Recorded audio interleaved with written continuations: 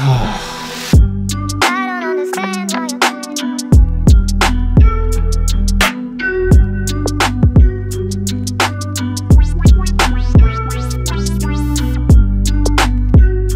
is up, Watch Fam? I am Christian, the curator of the Theo and Harris Watch Shop. I am Michael. This video is sponsored by Masterworks, the only investing platform dedicated to art investing. We love Masterworks. We love Banksy, Picasso, Warhol, so we love Masterworks. I'm going to Barcelona next week. Oh, I'm in Barcelona right now. You are. There's a lot of Picasso there. I personally can't speak for you guys. I cannot afford to buy a Picasso at the moment, but I can afford to download Masterworks, create an account, and invest in Picasso and reap all the benefits from investing in Picasso. Okay, you know what I should do? I'm gonna buy Picasso when I go home tonight through Masterworks, and when I'm there with Sally, I'm gonna say, I recently acquired this. They're gonna have to be moving this to New York soon. Can you believe it? The shipping fees are.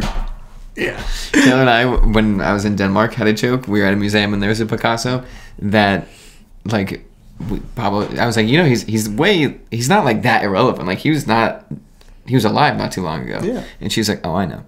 And the way she said it, I was like, did you have a thing with Picasso? She's like, no. Oh yeah, well Sally, no. So the whole time we had a joke of like, he's like walking around the museum and he's like, oh, Taylor Hale? And I'm like, oh, God.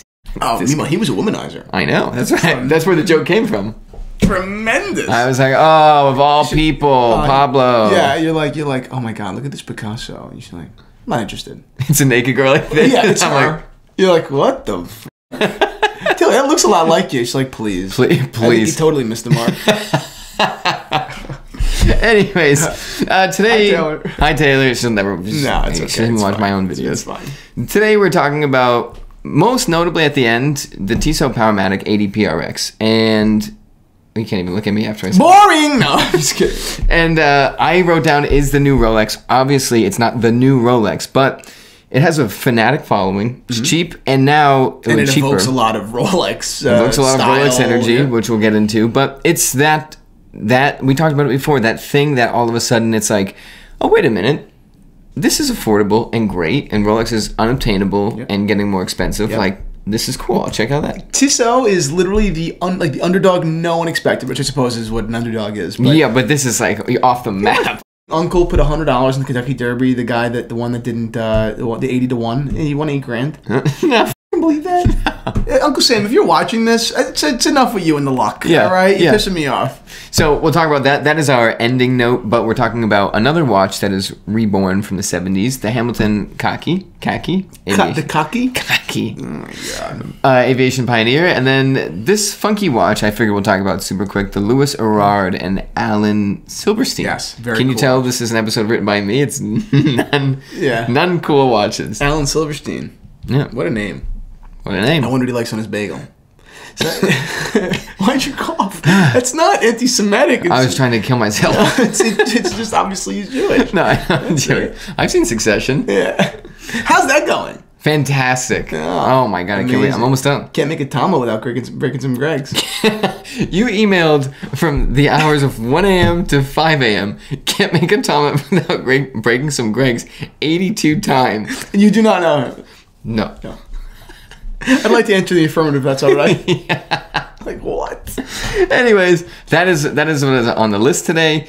The last two things we're going to tie in the Teenage Watch Shop because these are both reissues from the 70s when you can get a real thing from the Teenage Watch Shop. Perfect. It'll make me so much money. Get to it. Thank you, Michael. What do you think of the Louis Erard x Alan Silverstein? I love Alan Silverstein. I mean, he's done a lot of collaborations and a lot of different things. This is probably my favorite. Fantastic. Yeah, it's so cool. You know, if you could buy, these are all sold out now, but you buy both of these in a set. Get out. So if we ever want to split, how much it's about $4,000 each, a little less. Oh, they're amazing. I would get one in a second. Oh yeah, splitting that's our watch. Amazing. 40 millimeters, perfect. Yep. This there's not really too much to say about the watches themselves. It's a Solita movement inside. Yeah, it's not the point. It's the style, design, right? This is that watch where if money's not an issue, this is my fun watch. This is a watch I just want. I feel like is very like just cool, a little out there. You go to museums on the weekends and stuff like that. And Alan Silverstein's watches are... Yeah. I love that. A lot of collaborations are cool. Yeah. Oh, it's so nice. I love the bold colors. Like, look at that on the wrist. I think it looks fantastic. Even the case design is brilliant. That's a mono pusher. Oh, wow. Yeah, wow. That's very cool. The smiley faces change, and that's how you know what day of the week it is. Oh, different smileys, you never Monday, remember Tuesday. that, but no, sure. you never. But the straps are awesome, too. The straps are awesome. The way it's integrated is awesome. Just a cool looking watch. I think it's a terrific watch. Okay, anyways, that's that. We'll get into the 70s, but real quick, this video is sponsored by Masterworks. If you like to invest and you want to diversify outside of stocks, watches, or real estate or something like that, the art market has been on a tear. Well, how much of a tear, you may be asking? Well, with stocks going down and the crypto market itself basically halving, there was a 20th, 21st century sale at Christie's, and we're looking at prices like $75 million for a Monet, $66 million for a Rothko, $56 for another Monet, $54 for a Pollock, $52 for a Van Gogh, $48 for a Picasso. And between the Anne Bass collection and the 20th century evening sale, Christie's sold $831,261,500 worth of art in one night. All the billionaires are parking their money in art, and now you can too with Masterworks. Yeah, Masterworks is basically half a technology company and half a like an art curation company. I mean, they're equal parts, but it's a perfect marriage of these things, right? Yeah. So basically, they're empowering basically fractional ownership, right? So people like you and I, people that yes, we're interested in investing in things, but certainly don't have $100 million or whatever it may be to buy an important piece of art, and even they go for even more than that. You're basically able to create an account on Masterworks, obviously deposit funds, and then buy fractional pieces or fractions rather of these incredible pieces of art, and obviously benefit at sale. Right when they go to sale, you get to get your money, you get your money. But what happens if you want out of a piece before it goes to sale, before Masterworks deems its maturation to be complete? Right? Before they sell it, yeah. Exactly. Well, you can actually through their platform sell your fraction to another Masterworks user. And it was an incredibly smart decision by them because it makes the entire process that much less or that much more like comfortable and familiar. Yeah. Right? Exactly. Because if you're getting into stock, it's up to you when you want to get out. When you're buying into things like a watch, and you are a partner, and you're a minority partner, you have no say when that watch goes to sell. And I've had to deal with that with clients before as well. Yeah. So this is a great play. I love Masterworks. I've invested in Masterworks. Not only has it been a profitable experience for myself and many others, but I don't know. I'm the kind of person that is always craving knowledge and really looking to study and learn and learn about new art forms. Really, is what I'm interested in. I'm interested in art. Yeah. And I consider watches art, but this is even more. It's literally art, right? Yes. Yeah. And I think this is a fantastic company. I highly recommend that you guys make an account. Highly. And the nice part is, if it gets you investing, that's incredibly important. But the best part about that is, since 2020, Masterworks has actually sold 3 paintings, each returning over 30% net IRR to investors. And their new offerings usually sell out in hours. So it's a big thing. It's not like you're playing around and you're getting okay returns. Yep. You are getting good returns. So head on over to masterworks.art/Theo Harris to sign up now. Go ahead and do that. And thank you to Masterworks for partnering us on this video. Yeah. All right. Let's go to the next conversation. 70s are coming back, baby. The 70s are back. Tell my dad. He'll be thrilled. I'll let him know right away. Yeah. Do you like milk? Do you like milk? Milk was a bad choice. What? What are you saying? One day I walked into Christian's house. Oh, my dad. My dad. Yeah. One day I walked into Christian's house and his dad goes, "Hey, Mike, how's it going?" I'm like, "Good, good. Can't complain. Nice weather outside." And he's like, "Yeah. You like milk, right?" And I was like, "What?" And he's like dairy milk? You like milk? And I was like, "Yeah." I love my dad, but he sometimes lacks interpersonal skills. He goes, "Good. Good." I was like, "No." He was probably curious because, Michael, you don't eat meat or fish. So yeah, that's exactly. He was probably curious if milk was on the list. Yeah, right. Oh my god. So do you eat honey? You eat honey? Cause what? Yeah. Cause bees. You eat it? What about bees? You suck on honey? You want to suck on my honey? Like what the? I gotta go. Man. I got a Mercedes. I gotta get in the car. Okay, so this is the Hamilton Khaki Aviation Pioneer. Love this watch. 40mm watch. Love the case. The case, dude. The dial has a lot of character. The hands are faux patina. All about that. How much is this watch? $2,000. Oh! So this is what we're getting into in a second, but $2,000 to get this reissue. Mm-hmm. There's a lot of stuff in the shop, and just in general in the vintage world, that if this doesn't suit your fancy, will suit your fancy. So we'll get into that in a second, but 60-hour power reserve originally issued to the British Royal Air Force. It was 1.5 millimeters smaller. So this is 40 millimeters, I think. 38.5. Yep. This specific version is 40, like I said, 100 meters water resistance. Fantastic watch. Beautiful watch. And beautiful to me because it has that vintage charm. I agree. You know, you've got so many brands. Almost every major brand has done vintage reissues in the last 5 years, and that's great. I think that's terrific. I've recommended them. We're talking about 2 today. This one's great. There's so many great vintage reissues, but it does beg the question: if you are so interested in watches that look vintage, why don't you try a vintage watch? Yeah, right. And the answer to that question really is just a lack of comfort and knowledge, right? It was a lack of comfort. And lack of comfort is a product of lack of knowledge.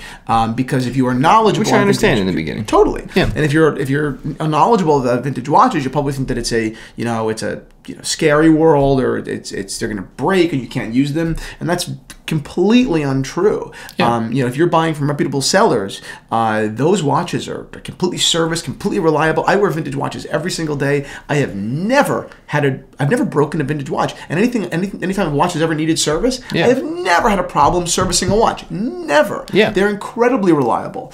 You can even go to specifically brands like Omega. Yeah. I mean, the availability for parts and everything when that day does come, and people recommend you service your watch once every 5 to 10 years, right. And sometimes they don't even need it, which is amazing. Yeah. And the movements are incredible, right? Take a look at the Seamaster chronometer that we have in the shop right now. Yeah. Again, look at this watch. This is from 1968, which makes it how old? 54 years. There you go. I knew it. I told you. 54 years old, and yet not only is the watch basically immaculate. I mean, the dial is just gorgeous. So there's the smooth bezel, but the movement, which is a 500 series caliber, which was some of the best movements Omega made at the time. Maybe one of the best series of movement. Yeah. Running flawlessly. We're talking about to this day chronometer spec. To this day, they're running, within chronometer specifications. Amazing. What a testament to Omega. Yeah, Not only, now, but then. It's unbelievable. Oh, yeah. I mean, you look at this price range for vintage watches is your sweet spot. Obviously, you can go up, you can go down, but you're getting the best brands. Oh, yeah. And at the time, the best brand's best watch. You're getting a chronometer Seamaster. Exactly. And then going into Rolex, obviously, around the $2,000 to $4,000 mark, you've got dates and Datejust, 34 millimeter and 36 millimeter watches, which for me are fantastic, and I think for you as well. Oh, yeah. But you've got so much value. Right, which is really what initially sparked my interest in vintage watches. Same here. Originally, it wasn't even the history. It was, I can afford this. Same. Little did I realize. I can get Omega on my wrist. Oh my God. Yeah. Little did I realize they were, infinitely more important and more interesting, and in most cases, they were more important and more interesting. Yeah. And what was more approachable was actually even better quality in many instances. Unbelievable. Yeah. But that was what struck my interest. Mm-hmm. Yeah. Look at these Piagets as well. Obviously, they're polarizing because they're so formal, but it's the same idea, right? Just ultra fine watchmaking. Yeah. Piaget, ultra thin. IWC Calatrava. IWC Calatrava. IWC is another brand, tremendous value, $2,400. Yeah. And again, you walk into IWC is a luxury watch brand. It's a luxury watch brand. Yeah, of course. Getting a dress watch like that, and I paired it on a suede strap because it made it more casual. This watch on a alligator strap, and it's another thing. It's a tuxedo watch, right? But on a suede strap, everyday watch from an IWC brand with a long font. I love the long font. I get excited about this stuff. Yes, I get excited about value in vintage watches. Yeah.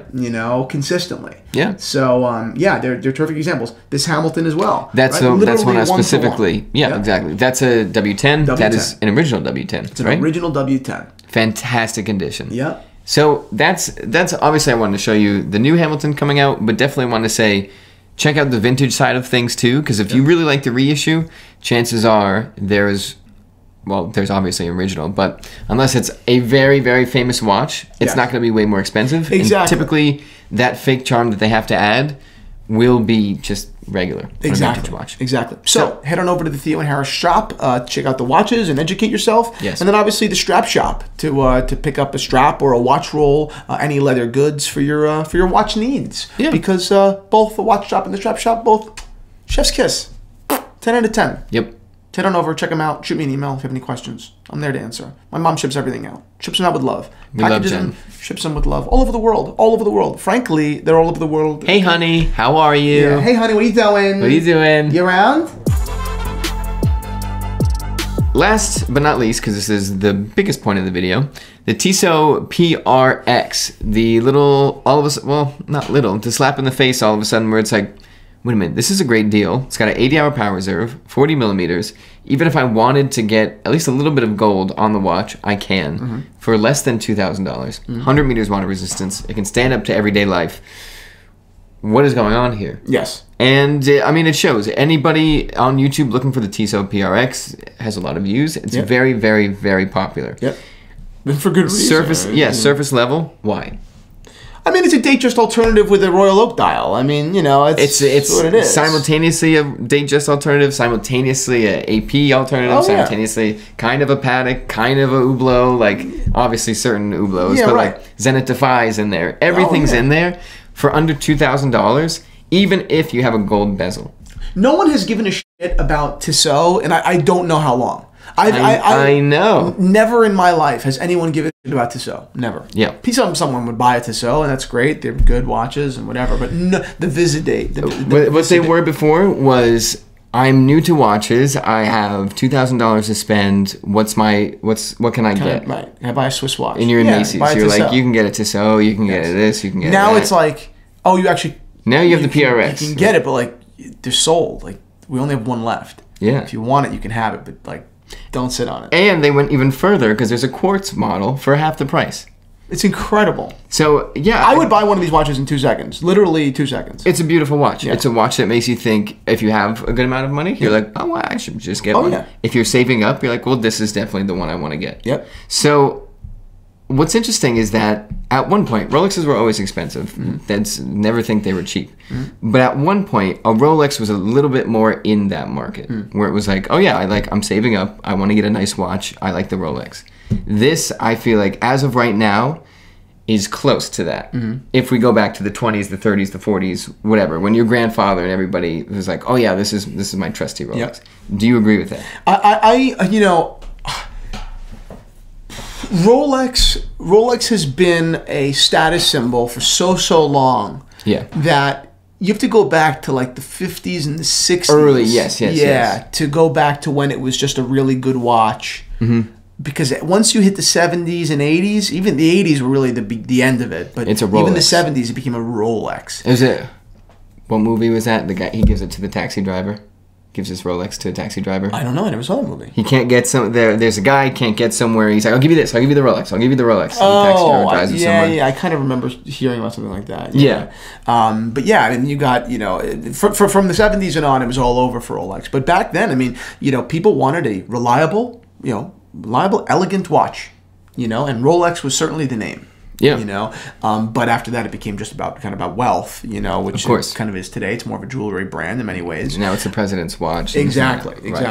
But yeah, in a way, I mean, I see where you're going. It definitely ticks all the same boxes. The brilliance of the Datejust, which I think is the brilliance of the PRX, and it's because they took it, right? But, we cannot absolve ourselves from saying this is a copycat dial, bracelet style, everything. But the brilliance of the PRX, the Datejust, was it's an elegant watch that is still a little bit sporty. Right, on a bracelet. Right. Yep. It's still a little. It's not a Calatrava. Yes. Right? Exactly. And Rolex's Calatrava, the Cellini, never had the appeal that the Datejust had. Never even close. Yeah, right. Because it was too of one thing. It was too far that way. Yeah. Whereas the Datejust was just a little bit more in the middle. Like, it's just a little bit more... Fluted bezel is sparkly. Yes, but the bracelet is tough. Yes, it's a little thicker than a Calatrava. It's not a dress watch. Yes. It's an everyday watch. Right. It's an successful elegant gentleman's everyday watch. Yes. And that's what the PRX kind of is. What I would like to see them do, because they're not there yet. Yep. They need to make a splash into. I think we talked about this before. They need to make a splash into desirability, or rather like icon, like envy status. Solid gold PRX. I would buy that. I know it would be very difficult to stock that because it's just too much of an investment. Of course. I would say you could do a 6-month wait, and I believe people would buy it. Would you? And I would buy it. So But keep the price really low. Really low. Yeah. You know, I don't know how cheaply they could produce that, but I'm talking low, like under $10,000. Shockingly low. Yeah, I see $9,000. And you're only going to make X amount, a very small number, and their 6-month wait and whatever, and one dial. And then maybe next year you do another run. Yep. Rose or something like that. Yeah. But I really think that could be like a collector's item. Same. And now you're wearing the yellow gold PRX. Yeah, you're Which wearing is insane. Exactly. Yes. You're So wearing. I don't think they should go the way of making more expensive movements. I think it's a lot of hogwash in many instances. This is an ETA based movement. That's it. It's a good movement. It's a good, reliable, serviceable movement that everyone loves. Yep. Keep it there. If you said, and this is the alternative ending, if you said no, this is not the Rolex, what do you think this is? And I'll give you a hint if you need it. Yeah, I mean, what, the Tudor? I mean, you know, it's a Tudor. Reused case. Yeah. And ETA cheap movement. Exactly. That is the exact formula of Tudor. Exactly. This is just without Rolex's like kiss of approval. Yes. But we'll take the case, we'll take the dial from AP, and then we'll get a cheaper movement so we can have an approachable price and make a great watch. I think it's terrific. You know, it's very difficult for a brand that no one ever gave a shit about to begin to earn clout. Yes. You know, because you're carrying baggage. Yeah. You know, you're carrying baggage. Robert Downey Jr. What is this? A Seiko? Yeah, right. Oh my God. You never get rid of that. That never goes away. Yeah, right. So anyway, I love this. I think it's terrific. I definitely want one. If they made one in yellow gold, I would buy it. I really think that's true. Yellow on yellow. Give me a yellow gold with yellow dial, waffle, the same thing. Done. Yeah. Done. I'll buy it. I'll give you $10,000 max. I'll give you 10 grand right now. But what's going to shoot me an email now? We'll make one for you alone and be like, you're like, well, that's okay. well, 9,000. No, but I mean it. I think this is a terrific watch. And you're right. It's a Tudor. Yeah. So why is it okay when Tudor does it, not when Rolex? Well, Tudor owns the design through Rolex. Okay, fine. But this is more than that. They did turn up the heat a little bit. Yeah. You know, they put some thought power, some brain power into the development. Yep. Some. Oh yeah. Not a ton, but some. Yeah, exactly. I'm glad to see it. I'm rooting for the underdogs. Hey, good for you. Is that it? That's it. That's all I have. All right. Head over to the Theo and Harris Watch Shop if you're looking to shop vintage watches from Rolex, from Omega, predominantly. From Tudor as well, of course. But fantastic stuff. Yeah. Vintage straps. Not vintage straps. New straps. New straps. Vintage watches, new straps. Dusty old straps. Dusty old straps. TheoandHarrisSwat.com. Yeah. Foreskin straps. Hey, there's a market. There's a market. There's a market. Listen, there's a market. That's, one of the best. You ever hear Jerry Seinfeld's best? It was like a goy joke. It was a Jewish joke. It was a goy joke, and it was. I told you this one before, right? I don't know. And it was, two goys walk into each other and say, "Oh, how are you?" I'm sorry. Hold on. Mm-hmm. "Oh, how's business?" And he goes, "It's great. How are you?" That would never happen with two Jewish guys. Yeah. You know, it's a Jerry Seinfeld joke. It's very, very funny. Yeah. So there you go. Hey. Anyway, Alan Silverstein. Thank you, Alan Silverstein, for that. I love joke. your watches. I think it's terrific. Is he still alive?